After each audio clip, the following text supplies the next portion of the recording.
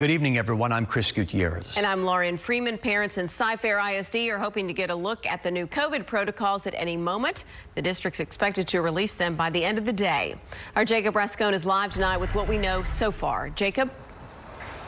Yeah, a lot of eager parents here and throughout the region, as some of the districts say they are planning to update their COVID protocols based in part on the new TA guidelines and on what some of the other districts are doing. So far, though, tonight, even though Cy-Fair said they would have it by the end of business, we have not seen that. A lot of parents are looking for it. So right now, we talked to some of parents who are eager for virtual learning. That's something that is not offered here, not offered anywhere that we've checked so far. We've checked about 10 districts in the last week. So far, nobody's offering virtual learning, saying that the state has not provided funding.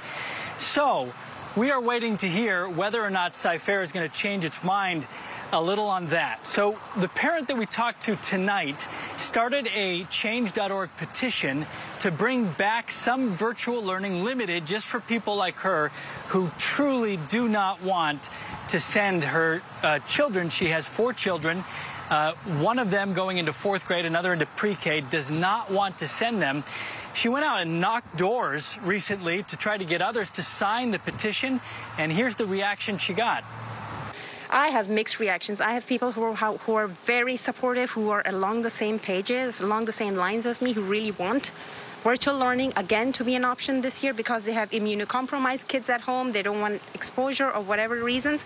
And then I have families who are fed up, who are frustrated because they don't want mask mandates. They think everyone's going to be fine and it's going to be okay.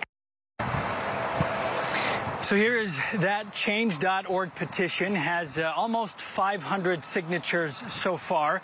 So just to recap, of all of the districts we've been to, 10 or 11 so far, no mask mandates, of course, per the governor's order, besides HISD considering it. No social distancing at everyone except Fort Bend ISD, no screening, and no virtual learning. So we are waiting to see if any of that will change. We will keep looking and checking and bring you the latest on air and online. Reporting here live in Cypress, I'm Jacob Rascone. Guys, back to you.